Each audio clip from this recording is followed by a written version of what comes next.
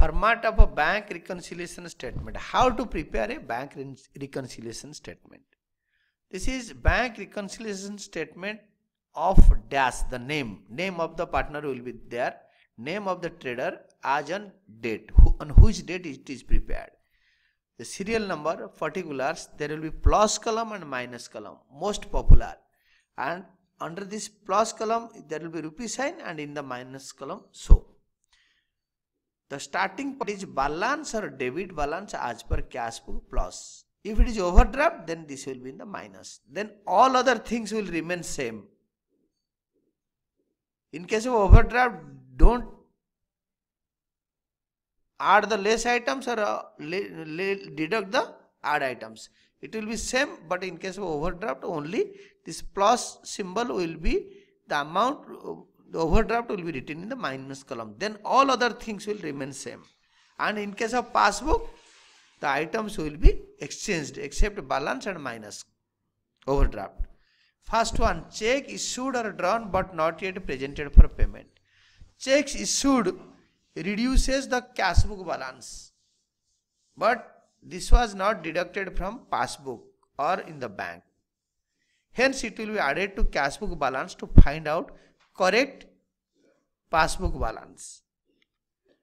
Checks deposited or paid into the bank but not yet collected. Checks paid into the bank increases the cash book balance, but nothing happened in the bank. Nothing was increased in the bank. Hence, we have to deduct these amounts from the cash book balance to find out the correct passbook balance. Third one, interest allowed or credited or given by the bank but not entered in the cash book. Interest allowed increases the passbook but not to the cash book because it is not known to the trader. Hence, we have to add this to the cash book balance to find out the correct passbook balance. Fourth one, bank charges charged, debited or taken by the bank but not entered in the cash book. It was taken from the account holder's account by the bank. Hence, we have to deduct this amount from the cash book balance to find out the correct passbook balance. Fifth one, direct deposit into the bank by a customer but not entered in the cash book. Some customers or anybody deposited to the trader's bank account directly and the trader does not know anything about this. Hence, he could not record it in the cash book. Hence, the cash book balance was less. We have to add this to find out correct passbook balance. Sixth one, direct payment from the bank not entered in the cash book. Sometimes trader instruct the bank to pay directly from his account to the clients or for outstanding payments like this and some other expenses directly by the bank. Hence, bank deduct from the passbook and paid. It was not recorded in the cash book. Hence, these amounts are to be deducted from cash book balance to find out the correct passbook balance. Seventh one, direct collections made by the bank not entered in the cash book. The bank collects the amount and credits in the bank passbook, but it was not recorded in the cash book. Hence, it will be added to the cash book balance. Eighth, checks issued and payment received by the creditor but not entered in the cash book. Check issued, bank balance reduced. Hence, we have to reduce the cash book balance to find out correct passbook balance. Ninth one, check paid into the bank but omitted to be entered in the cash book. The trader paid the checks into the bank and the bank collected the amount, and in the passbook the amount is increased, but in the cash book it was by mistake not recorded.